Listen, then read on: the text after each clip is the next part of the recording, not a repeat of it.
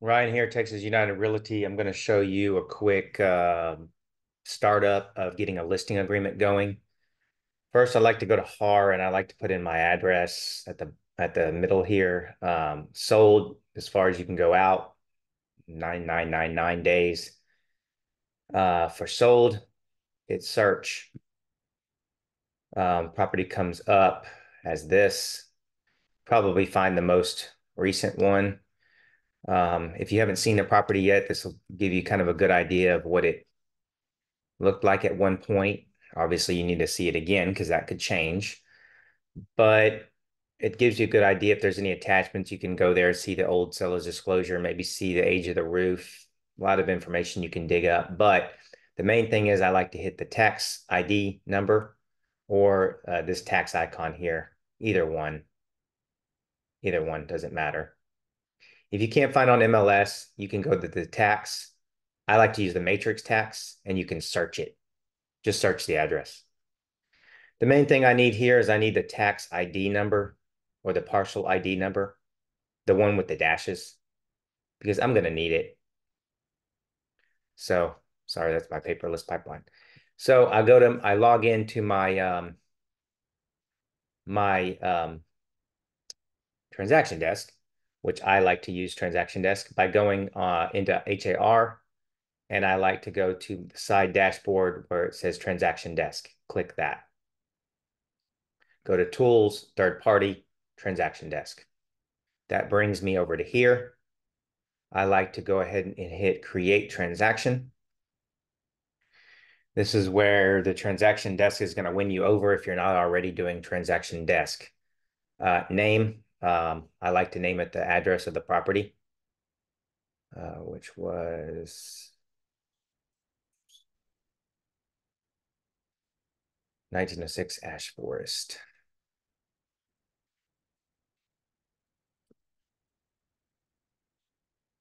That's just for your record, so you know when to go back to it. Template, it's a listing. Even if it's a lot, you're going to do listing template, residential 1 to 4. But it is a house, so I will also use that. Why is it? My my Mac likes to shoot off different suggestions and rename things. Okay. Source. I don't want to use the MLS number because it's going to pop up the old person's listing information, and not mine because I don't have it in the MLS yet because I'm just now doing the listing agreement. So I'm going to use the tax. If I was writing up an offer on this property, then I would do the buyer template and I would use the MLS number. It is Harris County. If it's not already labeled, you need to pick the correct county. I'm the listing agent. If you're not the listing agent, you need to click something else. I am the listing agent. You definitely want to have that box checked and hit create. Okay, here's the good news. It's going to pop up all the information that I need. Also, we're going to use this DA checklist so we make sure all of our things that we need is in here. Okay, so if you need the checklist, go to documents, and there is an updated checklist right there. So now I'm going to use my right-hand side to navigate this. I'm going to hit forms, and all my forms should be in here unless there's something like on-site sewer or something that's a little bit different for your property. You also want to include a T47 to remind yourself to get that signed and notarized if the seller can find a survey. And the notice of MUD, municipal utility district.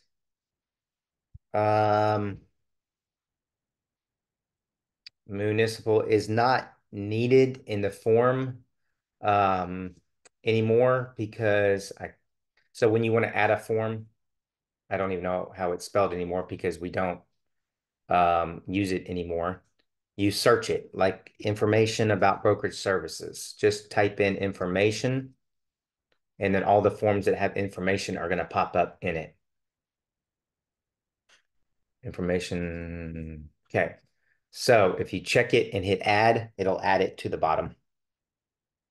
So I'm going to follow this checklist to make sure we don't need the DA request yet because we don't know what the sales price is because we haven't even put it on the market. Information about brokerage services, listing side correct, general information, and notice to a buyer. Yep, seller side. Information about property insurance. Yep, flood. Yep, a residential listing agreement. That's the one that we need to go over and fill out. Right to sell, MLS printout. I don't have it on MLS yet. Tax report. I just showed you what the tax records are. When we don't have it under contract yet, but I do need them to fill out a seller's disclosure. And there's the MUD. Now we go to the MUD's website to find the MUD. I'm going to do another video on that. You want to go get with your local title company that's near this property and tell them that you have a contract listing that's coming up and that you need the MUD disclosure. And they'll send you to the MUD's website unless you want to do some digging and find it. I'm also going to do a video on the MUD where there's some links that I found that you can actually search the MUD. So the water notice has to come from the website of the MUD now instead of this form. That's changed. I'm going to do a video on that. But it's actually easier because we don't have to fill it out anymore. But I go to my local title company and they almost always find the form for me, or they send me a link to find it, which I have a couple of links that would be good that I'm going to share with you. So I'm not going to add the MUD form. The seller's disclosure should be already on here. Yep. And this house is not built before 1978, so I don't need the lead-based paint. It doesn't have a septic. I already added the T47, but that does need to get notarized. So I typically don't have that signed right now. It's not an intermediary because I don't even have a buyer for it yet. It's not a condo. I don't have an addendum. It's not a referral. And I don't have these things. And after closing, obviously, I'm not even got a contract yet. So I don't need that yet. So I have everything that I need. The cool thing is you just click it.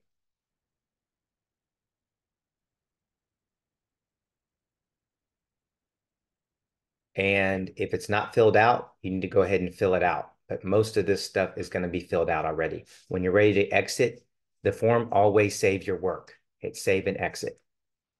So if I'm doing a residential listing agreement, I'm going to just click it. It already has the names from the tax records. So if you need to change that, just change. You can still click on it and change things. Add in the client's information. Finish filling out your information.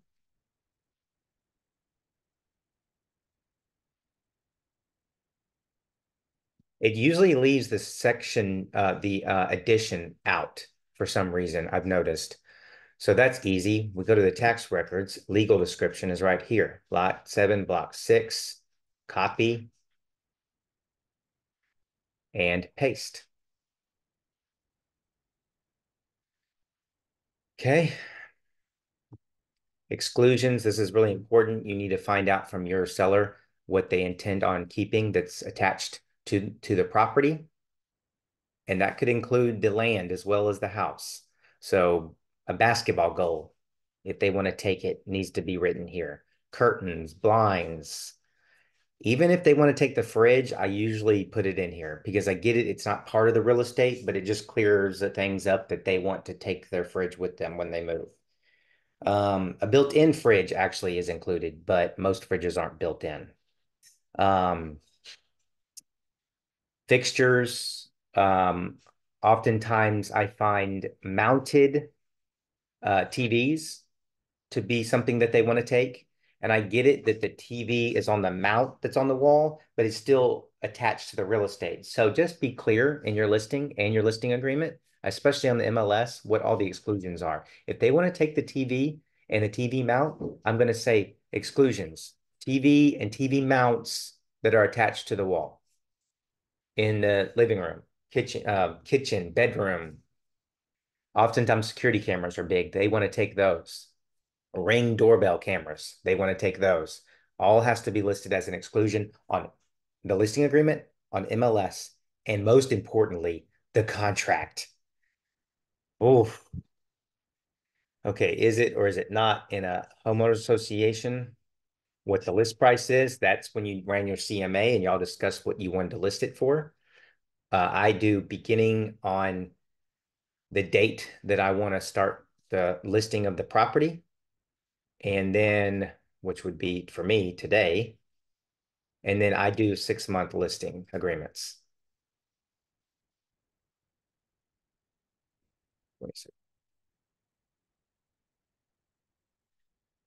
Okay. There's our total commission. That doesn't tell you what the other agent gets yet. So not yet. I usually do a 90-day protection period. Harris County, because that's where our office is, not where the property is. And this is another catch point. If you plan on getting this filed, meaning you already have your pictures scheduled and you're kind of ready to go, it says you need to have it in the MLS within 5 days of the listing period. So whenever this begins. So if you want to start your listing so that you can start conducting, your walkthrough, your videos and things like that, and pictures, you do need to have an agreement in place because you certainly don't want to be doing all that without having a listing agreement in place. So then I would just uncheck this box if you're not ready and check B, and then just say it'll be on an MLS at a later date whenever you think that it will be ready for pictures, whether the clean out needs to be done or a maid service or your pictures will be scheduled later. So make sure you just check the appropriate box for when it will actually go on MLS. Remember, you cannot put the sign in the yard until it is on coming soon, at least on the MLS. So it has to be active or coming soon on HAR before you can put the sign in the yard.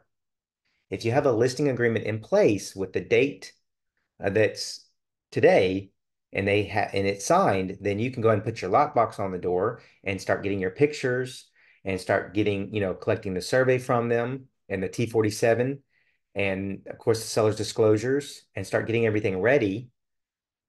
But you can't put the sign in the yard until the it's on MLS as coming soon, which means it's not allowed to be shown yet. So you can do coming soon if you're still getting it ready. I would advise you to at least put up one picture of the front of the property. You can even use your phone for that one while you're getting your other pictures done. So the sign cannot go in the yard till it's at least in coming soon or active on your MLS, which is our HAR. Okay.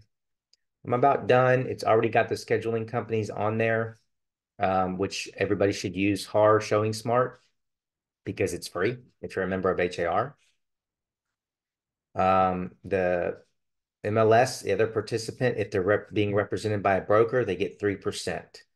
That's what I do. So intermediary.